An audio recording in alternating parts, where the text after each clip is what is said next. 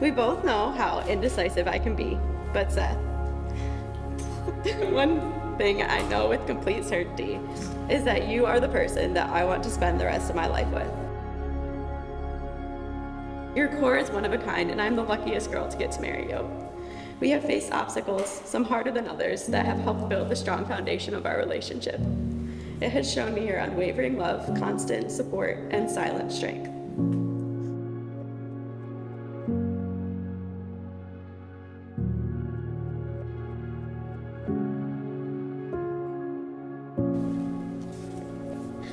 Sometimes I think how funny it is that we grew up only 10 miles apart. Yes, I looked it up. And yet, we never met or even knew who the other one was until later in life. In fact, my dad knew who you were before I even did.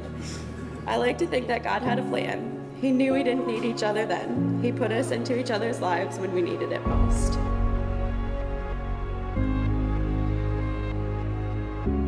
I feel blessed to have met someone who would be in the rest of my life at such a young age. And I mean young. It all started when our moms became friends, but through our lifetime of experiences, it blossomed into a friendship I couldn't live without.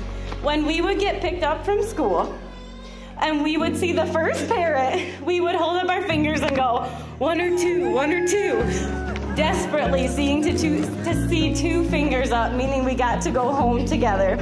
And if that was unfortunately not the case, we would promise each other that we would both go home and watch Arthur, so we were doing the exact same thing when we got home.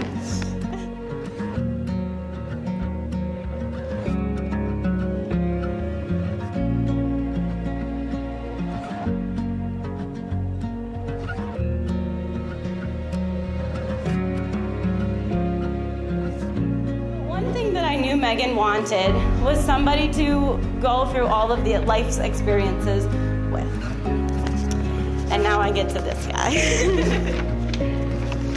So, there's this place called L&J Lanes. Megan thought it would be fun to put together a sand volleyball team. So we do. We play.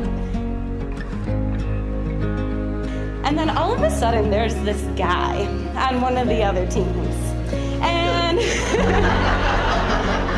and so we decide that we're gonna meet with that team and play outside of our normal volleyball team. And, you know, we play and the rest is history.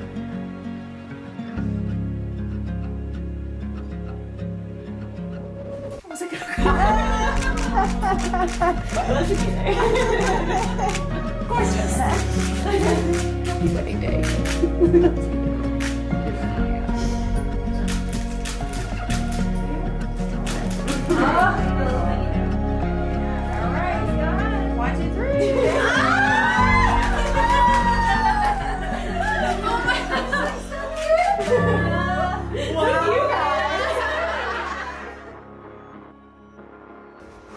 Seth, you are kind, goofy, caring, but most of all, you are lucky. You both are. You get to live this life with someone by your side who loves you exactly the way you are. I am so grateful I get to be a part of this day that starts your life together. So, let's toast to laughter, adventures, game nights, boat rides, and most importantly, to love, to Megan and Seth.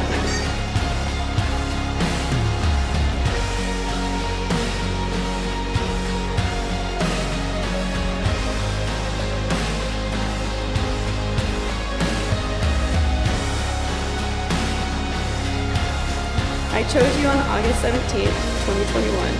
I choose you today, and I will continue choosing you forever. I love you.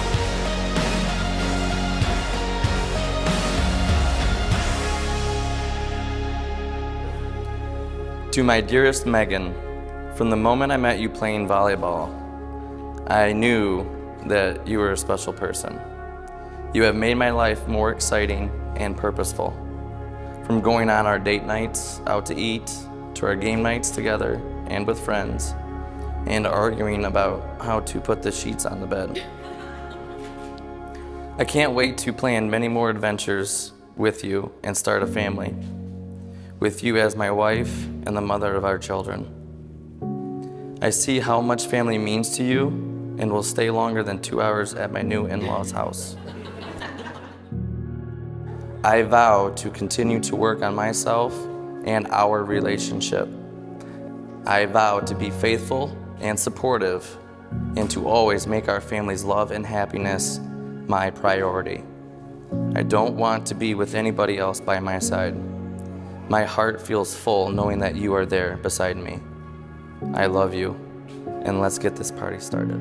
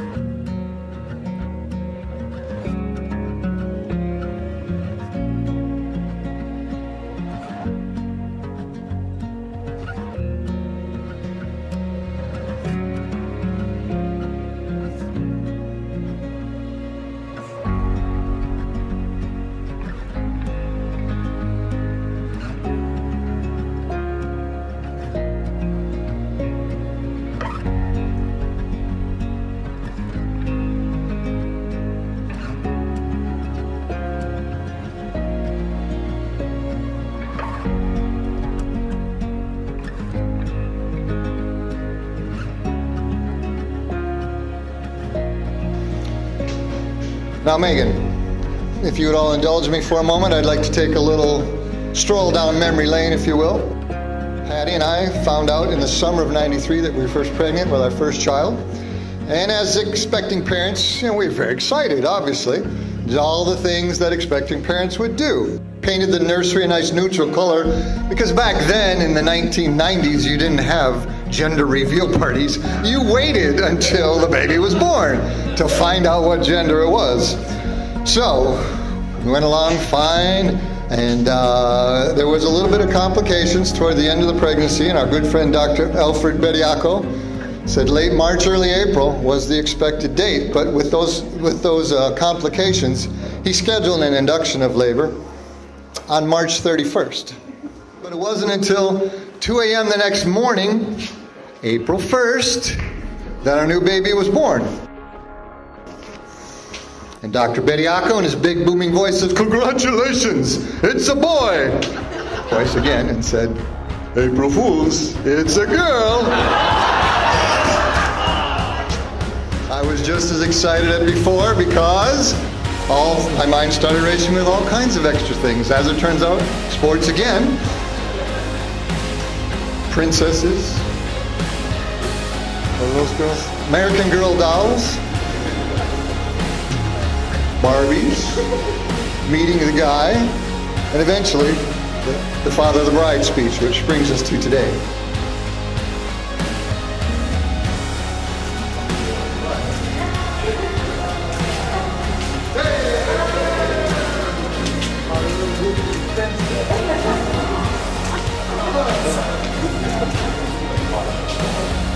And in conclusion, I had tested this speech out to my wife a week or so ago, and she said it didn't really have enough tear-jerking moments. So 11 years ago, as many of you know, I suffered a severe cardiac episode. I went into surgery, and that night I wrote a letter saying that I may not be here to be able to do this, but it's my pleasure to be here to say cheers to the bride and groom.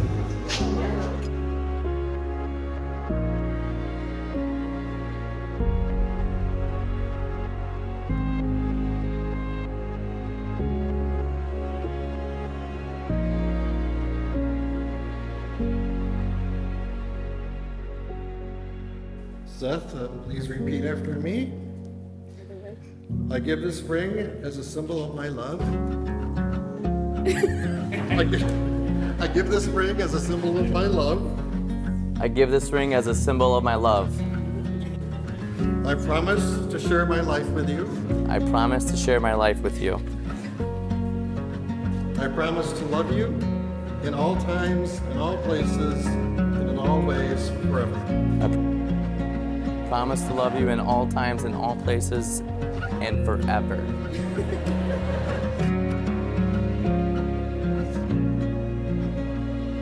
Repeat after me. I give this ring as a symbol of my love. I give this ring as a symbol of my love. I promise to share my life with you. I promise to share my life with you. I promise to love you in all times, in all places, and in all ways, forever. I already forgot it. I promise to love you I promise to love you in all times, in all times, in all places, in all places, in all ways, forever. in all ways, forever.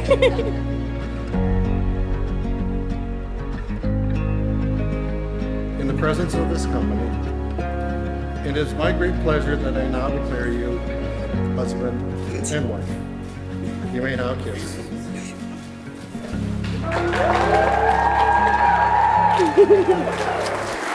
We did it!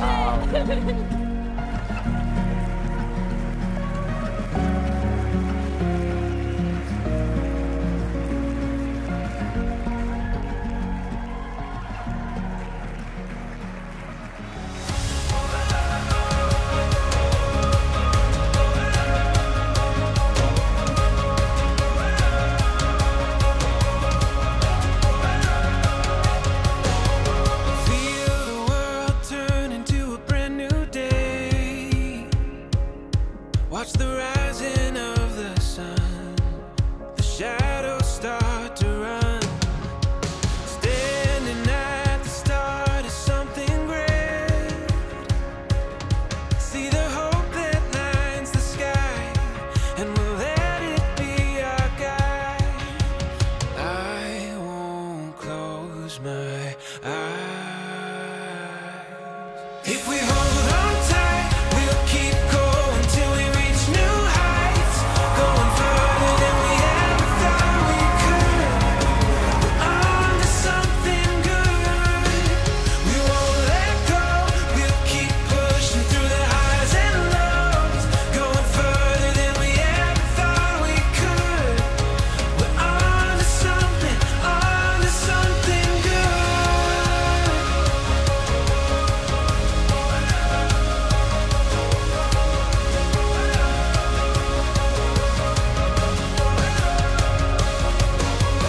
All I know, somehow we'll see this through. Every second that it takes is a sign we're on the way. Wait to the rhythm of the moment that we're making. The silver lining we'll find is worth the waiting. I think we're on to something good.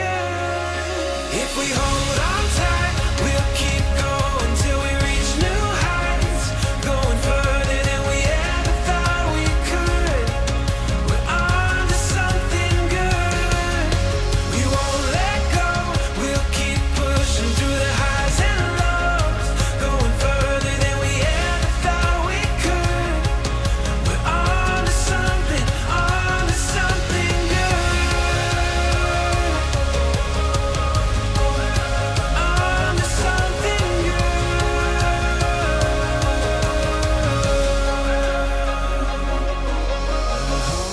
That lines the sky. Will